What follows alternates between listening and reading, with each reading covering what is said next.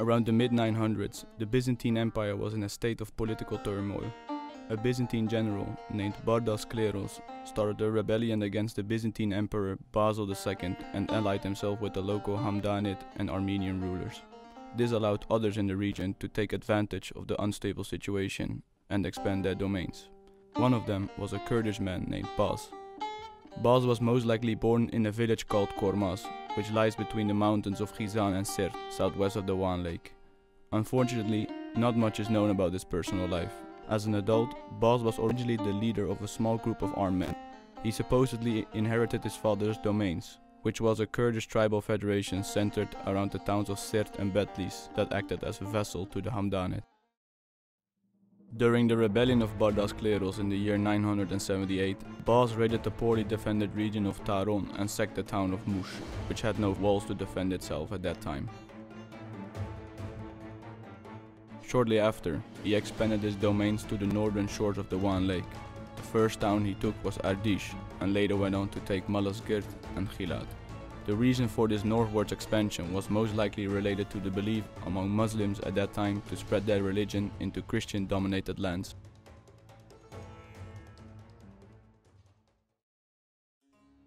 During roughly the same period, the Buyid ruler in Baghdad, Adud ad-Dawla, was advancing his forces northwards into Hamdanid territory. He first took control of Mosul and its surroundings. Later, after 3 months of siege, he also successfully took Myuu and Amid. This would remain so until the year 983. At first, Baz decided to pay homage to Adud ad-Dawla and made his way to Mosul. The relation between Baz and Adud ad-Dawla was strained due to his recent military activities around the Wan Lake. Adud ad-Dawla was known for his harsh measures against banditry and marauding. Shortly after his arrival, Baz was overcome by fear that Adud ad-Dawla would not spare him and decided to escape the city. Adud ad-Dawla sent agents to arrest Baz, but with no success. Baz returned safely to his domains. This failed meeting paved the way for Baz to become an independent power. Following this failed meeting, the Buyids negotiated a peace treaty with the Byzantines, and Baz's territory became a subject of the treaty signed between them. Baz paid taxes to the Byzantines and asked the Buyids to not protect him from them. This mutual understanding brought a short period of relative stability to the region. The sudden death of Adud ad-Dawla in March 983 caused a period of political turmoil in the Buyid dynasty. This gave Baz another opportunity to expand his domains. He advanced his forces westwards into the lands of Diyar Bakr, whom were captured from the Hamdanids by the Buyids a few years earlier. The Buyids were not popular in the region, and the people invited Baz to drive them out. Baz first took the towns of Kherzan, Haskiev and also Myuu, whose inhabitants welcomed him by opening their gates. Shortly after, he was also able to take Amid and its surroundings. Baz was able to take these towns fairly easily thanks to the existence of a Muslim population and their previous possession of this area. Baz continued his advance into Buyid territory. In the early months of 984, he marched his forces southwards towards the town of Nisebin. Here, the news of Adud ad-Dawla's death caused the inhabitants to revolt against their supposedly tyrannical Buyid governor. He tried to escape in women's clothing, but was captured and killed. The revolt was led by a Kurd, and he quickly handed over the town to Baz out of fear for another Buyid governor.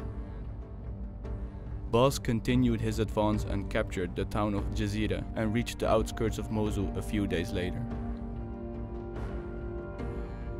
Despite being in a state of infighting and political turmoil, the Buyids were able to send forces led by Bahram ibn Ardashir to counter Baz's advances towards Mosul.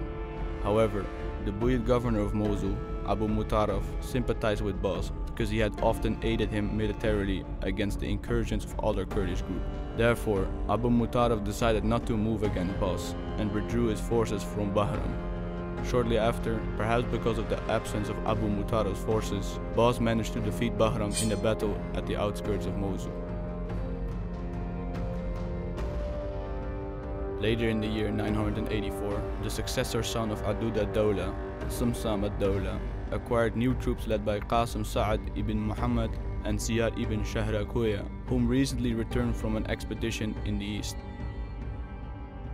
A new force commanded by Qasim Sa'ad was created to counter Baz's advances towards Mosul. When Qasim arrived in Mosul, he initially arrested the governor Abu Mutarraf, probably out of sympathy for Baz. Then he marched his forces northwards and encountered Baz's forces at the castle of Erdumushd. A fierce fight happened, in which Baz claimed victory once more. He took many prisoners and advanced even further into Buyid territory.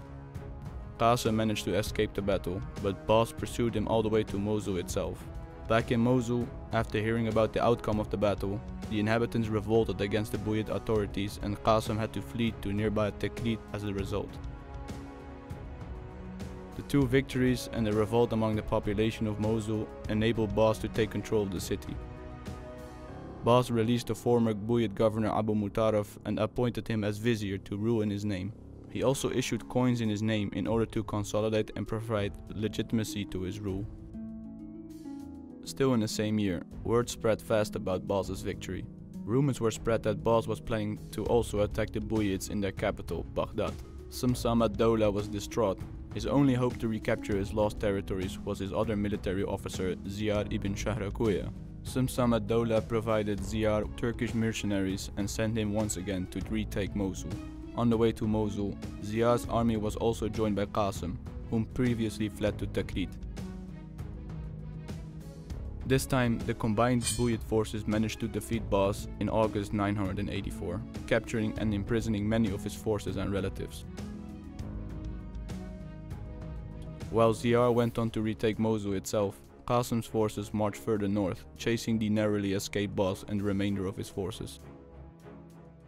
Qasim split his forces into two directions. One went to retake Nisabin and the other went to recapture Jizire. Despite their victory at Mosul, there was unhappiness among the Buyid forces and they lacked the capabilities to continue the fight against Baz. To solve this, Samsam ad-Dawla made contact with the Hamdanid emir of Aleppo, Sa'ad ad-Dawla, and promised the lands of Diyar Bakr as a thief and encouraged him to attack Baz before he could consolidate his control there again. Sa'ad ad-Dawla agreed and made an attempt to attack Baz at Maya Farqin, but was unsuccessful. Baz consolidated his control again and stayed at Tel Fafan. Qasim realized that Baz and his forces could not be defeated militarily. Therefore, he planned to assassinate Baz. During the night, an assassin managed to sneak into Baz's encampment and enter his tent. But instead of hitting a proper blow to the head, the assassin hit Baz's leg and fled out of panic. Thus, Baz survived the assassination with treatable wounds. Meanwhile, on his own initiative, Ziyar met with Baz in secret and offered him an end to the fighting. They agreed. In Nisabin, where Qasim was stationed, they signed the peace treaty of Nisabin in 985. In this treaty, it was agreed that Baz was allowed to retain the areas of Diyar Bakr and the western part of Tur Abdin. While Nisabin and Jazira returned to Buyid rule, Baz now became a vassal of the Buyids. He assumed corresponding duties and his domains were properly defined.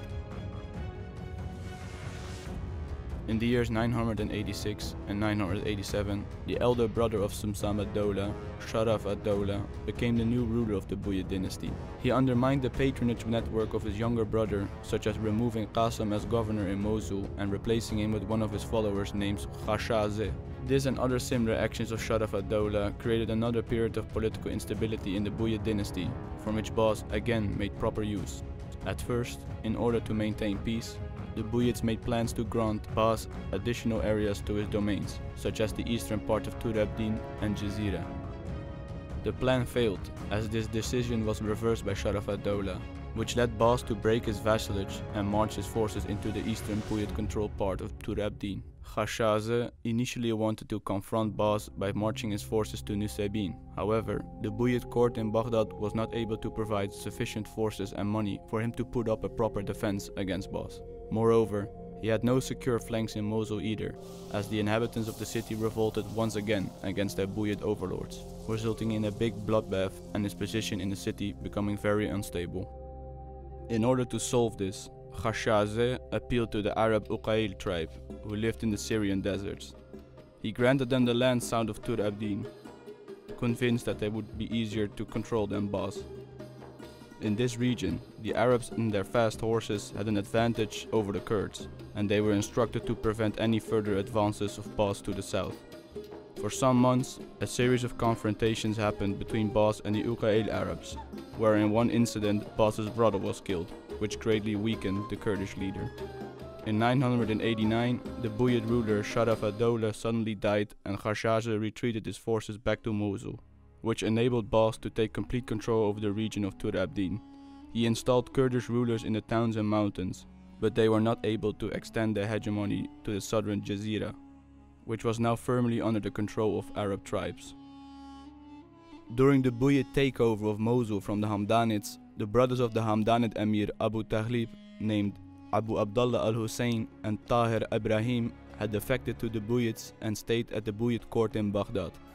When Baha ad-Dawla took power as the new Buyid ruler in 990, he carelessly allowed the two brothers to travel to Mosul, probably in the hope to install them as bastions against possible southern incursions of Badh like the other Arab tribal leaders in the area.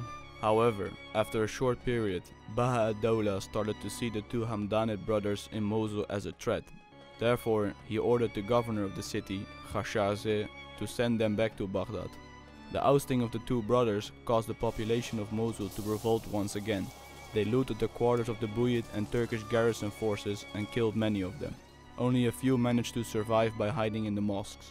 Khashoggi was also forced to hide in his governor's residence. The Hamdanid brothers later intervened and soothed the situation by allowing Khashoggi and the remainder of his forces to return to Baghdad. Thus, Mosul came under the control of the Hamdanids again. When Badh was informed about the Hamdanid takeover in Mosul, he thought that he could take over the city in the same manner. After all, through his previous assistance to the city, he believed that the population already favored him. He started to contact the residents, and some of them indeed welcomed this takeover of the city. With roughly 6,000 Kurdish riders, among them the Bashnawi tribe, Badh marched from Tur Abdin to Mosul through the eastern banks of the Tigris River. The Hamdanid brothers in Mosul were not able to defeat this force on their own. Therefore, they asked Abu Zawad Muhammad ibn Musayib, the leader of the Arab Uqayl tribe, for assistance. They accepted the request, and in turn, they demanded the dominion of Jazira, Nisabin, Balad, and the surrounding areas, which was accepted. Tahir took command of Mosul city itself, while Abdullah took the leadership of 2,000 Arab Uqayl horsemen and crossed the Tigris River to its east bank near the town of Balad.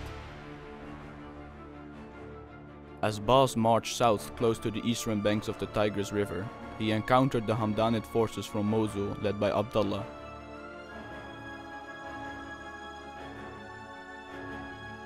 While initiating the battle, Badh became aware about the 2,000-strong Uqayl horsemen approaching him from behind. Fear struck him that the Hamdanids and their Uqaylid allies would now be able to encircle his forces. He vaguely ordered his forces to retreat to the nearby mountains, where they would have an advantage. However, this order confused his forces, as their retreat became very chaotic and as a result enabled the Uqaylid Arabs to successfully carry out their surprise attack. While trying to flee, Badh was unable to change horses and fell onto the ground. He broke his collarbone and was not able to ride his horse anymore. His family and followers had no choice but to leave him behind. Having lost their leader in a chaotic retreat, most of Badh's forces and his family still managed to reach the safety of the mountains and march through the foothills back to Mervânî.